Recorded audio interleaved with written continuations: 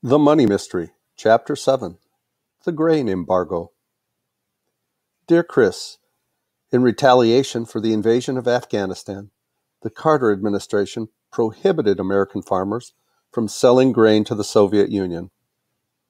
Mr. Carter threatened additional grave consequences if the Soviet troops did not immediately withdraw.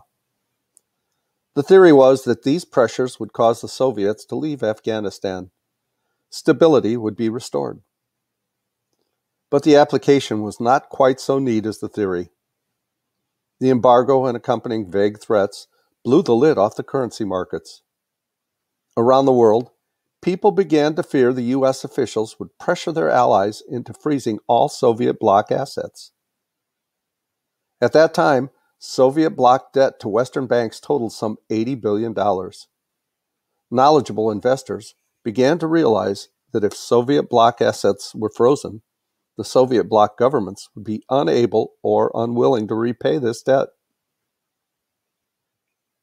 With financial markets already in turmoil, an $80 billion default hitting dozens of large banks worldwide could set off a global bank run and financial crash every bit as bad as 1929. Investors were also aware that each government would be tempted to try to bail out its banks by rapidly printing money and giving this money to the banks by hyperinflating. All banks and currencies everywhere were now threatened by Mr. Carter's actions. No paper money of any type was trusted. The demand for all paper money plunged, and the demand for gold and silver skyrocketed. On January 31st, 1980, the Wall Street Journal quoted Hans Bauer, chairman of Bank Julius Baer in Switzerland. Put bluntly, the main reason for the gold price explosion is the Iranian assets freeze. And after Afghanistan, people fear that there could be some joint assets freeze by NATO. This leaves only gold and silver. This panic carries a latent danger of a loss of confidence in the entire system. Day after day, the financial panic grew.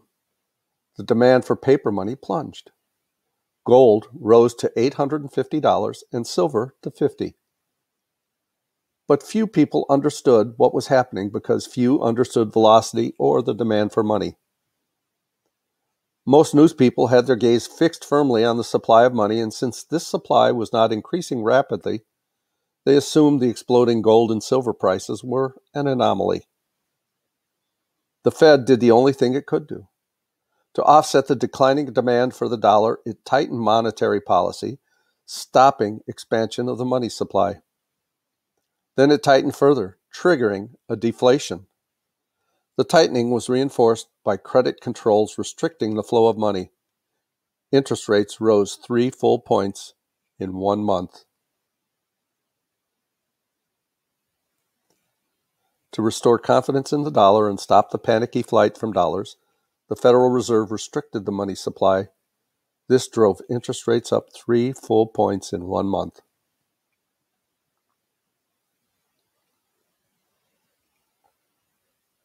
Officials held their breath and waited, and waited. Finally, the panic began to subside, and precious metal prices broke downward. After a few weeks had passed, investors lost their fear that the Carter administration would freeze Soviet bloc assets. The perceived risk of holding bank deposits and paper money began to decline, and the demand for paper money began to stabilize. Interest rates fell back. By May of 1980, the panic was over and paper money was again trusted, to some extent. As the London Times wrote, investors in any given country now understand gold is an asset no other government can inflate and no other government can block. And as Business Week said, foreign bankers will neither forgive nor forget the panic of 1980. Restoring confidence in the dollar would take a long time. Uncle Eric. And we'll read Chapter 8 in the next video. Thanks so much for listening in. Hey, please reach down, click like, subscribe, and leave a comment. We'd love to hear from you. I love you guys, and as Tigger says, ta-ta for now.